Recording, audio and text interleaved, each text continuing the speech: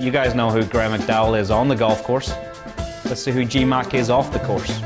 It's G-Mac here. It's been quite a while since I've talked to you guys, and just wanted to give you an update on what I'm doing both inside and outside the game of golf. Inside the game, I think I've done pretty well this year. So I'm going to build on that and hopefully come away with a couple of W's on the PGA Tour next year.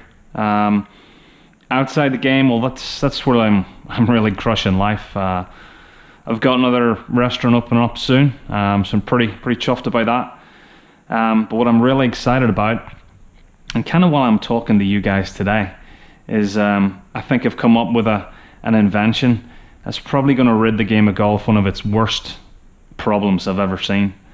So to give you some background, maybe about 6 to 12 months ago, I was out playing golf with a buddy of mine, and there's a gentleman on up ahead who was just about to tee off, and as I looked closely I could see that his trousers were being eaten by his ass.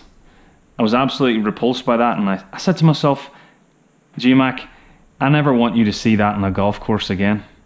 You know, so I went away and I've worked with some top scientists in the game to come with this invention, which I'm going to reveal to you now, which is the 2017 G-Mac G-string.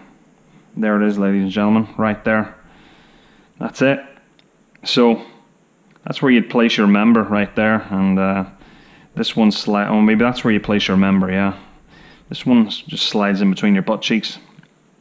So that material is really lightweight. It's perfect for those sweaty days on the golf course. So you probably said to yourself, well, G-Mac, this is really aimed at the older gentlemen.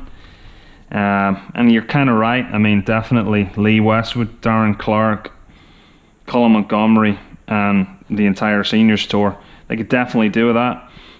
It happens to some of the younger guys too, folks, but certainly not Jordan, and certainly not Rory McIlroy. Rory's, he's got a spectacular tail feather, let me tell you. You know, I was playing golf with him actually about 2 years ago. I was just generally admiring his physique and the fact that there wasn't a wrinkle on his entire body. And as I looked closer, I realized he was wearing body paint. I mean, seriously. And as far as I know, he's still at it, so have a closer look next time. Guys, I'd love to chat to you all day, but I gotta run back to the lab and work on this bad boy and get it out to stores in probably October, November. So get your credit cards ready. You're about to make a purchase soon, and I hope to talk to you in the near future. Okay guys, take care of yourselves. Bye.